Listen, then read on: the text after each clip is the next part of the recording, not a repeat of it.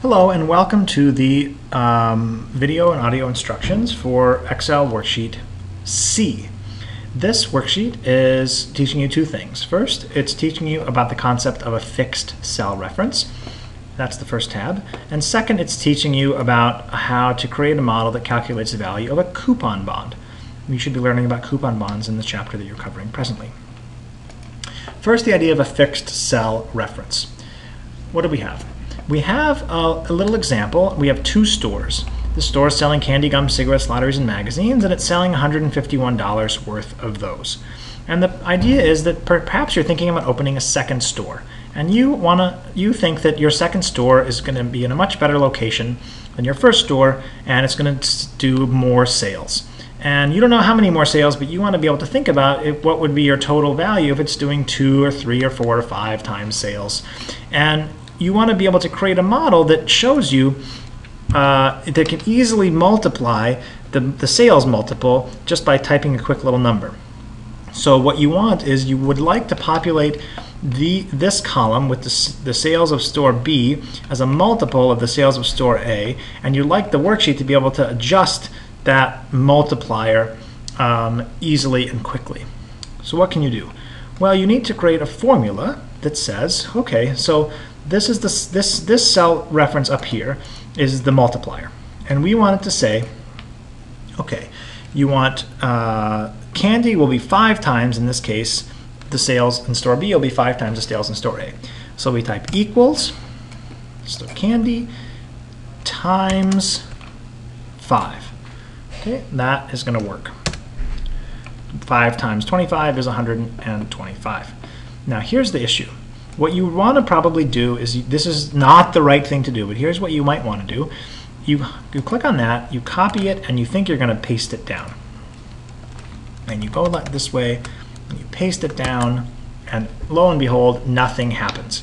Well, why didn't it happen? Well, it's because you didn't understand the concept of a fixed cell reference. What you just did is this one worked because it's B12 times F8. But remember, what happens when you copy and paste a formula in Excel is it moves the cell references wherever you move the formula. For example, if you copy this cell and you paste it over here, it moves everything down one cell. Notice B12 F8, B13 F9, continuing B14 F10. The cell reference is moving down this way as you copy. That works great for these over here because that's what you want, but that's not working over here. You would like a way to tell Excel, hey, listen, in my formula, sure, move down with me over here, but don't move with me over here. And the way that you do that in Excel is you use the $sign. So let me delete this and I'll show you the correct way to enter the formula. You type equals this cell, and then you can click on this cell, but whoops, equals this cell times this cell. But before you finish, go up here, put a $sign in front of the F, and a $sign in front of the 8. Okay, that tells Excel to fix that cell reference. So when you copy and paste it, it will not move and it will just stay right where it is. Let's see. Now we can copy it, highlight, paste. There we have it. See, Excel, if you move down, Excel has kept, I'm going to use the arrow key now, keep your eye up here on the formula bar. Excel has kept the F8 the same, even though it's changing the rows as I copy and paste it. On a side note, if this confuses you, don't worry, you're not going to need to use it, but if you only put the $sign in front of one of those instead of both, say the F or the 8, it will fix either the row location or the column location. For example, if you put the $sign only in front of the 8, if you copy and paste up and down, it will fix the reference. But if you copy and paste left and right, the reference will still vary. In other words, it will vary along the column, but it'll be fixed along the row. But just so you know, you can do that if you ever need to. Again, we can copy this here, paste that there. That's it. That's the idea of a fixed cell reference. Okay, coupon bonds. I want you to really understand how a coupon bond works. So we have one sheet that's going to show you how to understand the value of a coupon bond when you see each payment. that the coupon bond is making. And then you have another worksheet that's a simplified formula for understanding the value of a coupon bond. So the long way, though, should get you to the intuition of what a coupon bond actually is. So the instructions say, calculate the value of a coupon bond with 10 years to maturity given the face value of 1,000, coupon rate of 4%, and interest rate of 5%. So right off, we can type in the interest rate here, 5%, 0.05. The coupon rate is 4%. The face value is 1,000. And this is the 10-year coupon bond.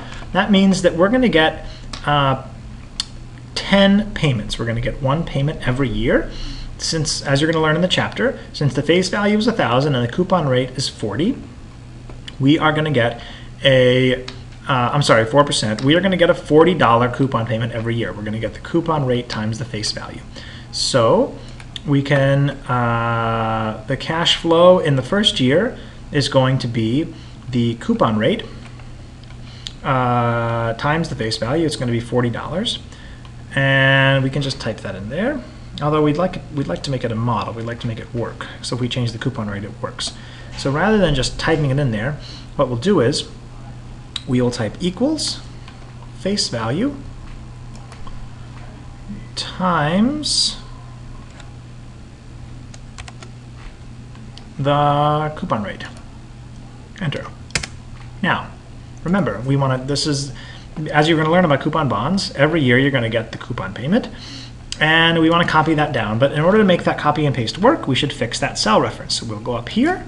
And a handy dandy trick for adding the dollar signs is just to type F4 in the F keys at the very top of your keyboard. F4 adds dollar signs like that. F4 adds dollar signs like that. Whoops, I messed that up. F4, F4, enter. Now we can copy this formula down.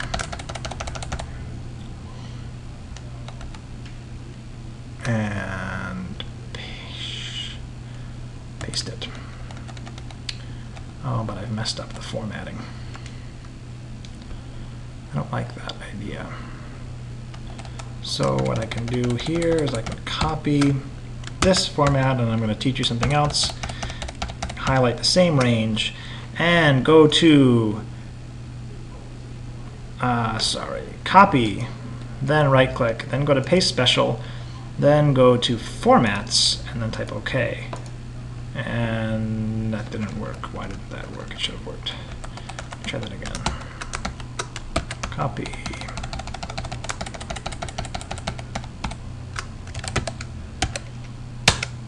There, that worked. Paste formats. I don't know why it didn't work the first time. You can, when you copy and paste, if you go to paste special, you can paste just the formatting of a cell rather than the cell contents itself. It's often a helpful trick to get the formats looking right. Okay, now that we have the cash flows right, we realized it's not quite right because when you're going to learn the present value, the cash flows from a coupon bond, you're going to get the interest payments every year, but in the 10th year, you're going to also get the principal back. So we need to adjust this formula. We need to add the face value. Okay, so that's the cash flow from a coupon bond. So the total, if you add this row up, that would be the total cash flow that thing's going to throw off. But in order to get the current value of the bond, we need to take the present value of each of those.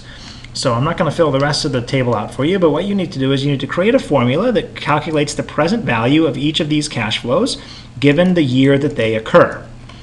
Then, at the interest rate of 5%. Then that should be a nice formula that you can copy and paste down, but you're going to have to use your fixed cell reference idea from before, and you should construct it so that it works with the copy and paste. Then you're going to get numbers in here, and each number is going to represent the present value of each separate cash flow. The total value of the bond is equal to the sum of the present values of each payment. So since you've discounted everything back to the present, you simply add all those things together, and that's going to give you the current value of the bond. So this, what's going to be in this cell right here, is just the sum of everything that's in these cells.